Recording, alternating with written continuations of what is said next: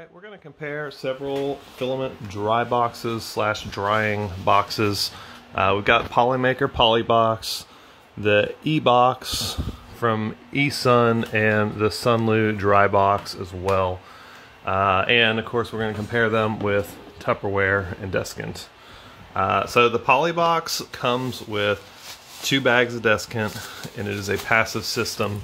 It is really just a plastic box with a cheap humidity sensor stuck in the front and a couple bearing rollers. You can see I've got mine completely filled with deskant because with this I was only getting down to about 30% relative humidity.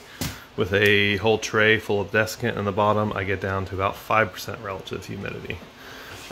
So this seems to be very effective, but it's only effective because I filled it with deskant, which you can obtain a lot cheaper than these boxes. These boxes are all $70 to $80 a piece. These are $7 a piece. The E-Box from eSun. This unit is pretty decent. It actually does have a heater in the bottom that heats up. It's got a fan in the back. The big issue I've found with this is you're supposed to put deskant back here in this little pouch.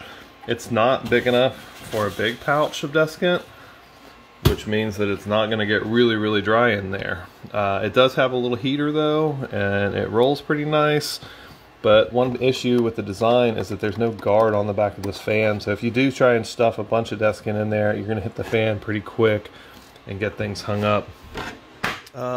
It does have a scale on it.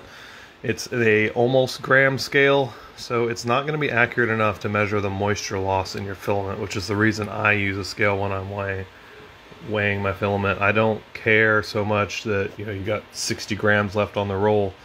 I want to know, did I remove 3 grams of moisture? And it's just not accurate enough to do that.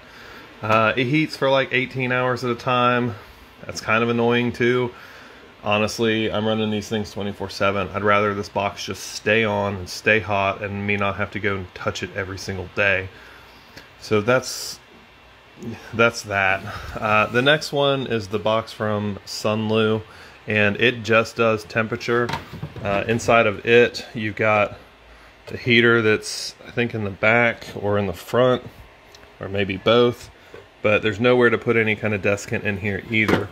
In my experience, these two, while they do have heating action, they only got up to about 20%, or down to about 20% humidity, which is low, but not great.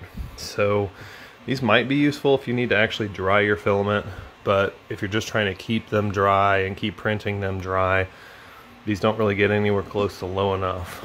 Again, pure deskant seems to be the best solution for keeping the air dry.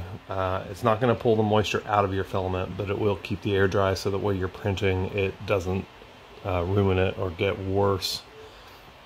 For these guys, I've been printing my own design for little rollers. These work really well using cheap skateboard bearings. I can drop them in here and then fill the tubs with deskant, and you end up with a situation like this. And then I've got different tubs that have either holes in the top or holes in the side for a feeder. I'll show you one over here that's in operation. So the feeder is actually on the inside, and it just feeds right out into the extruder and works well.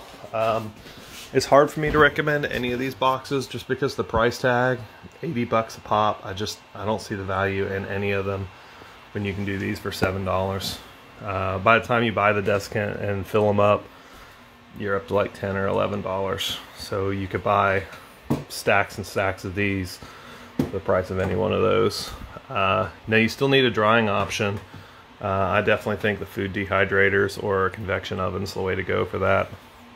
Let me know if you have any questions or comments, or you think I've got something wrong. I don't see the point in spending 80 bucks on this if you just got to go fill it with deskant anyway. Also, the lid for this is really awkward and hard to get on and off. Because the filament is normally run up through the top of here, you have to like get this whole thing off to remove it to get access to the rolls, and it's always in the way.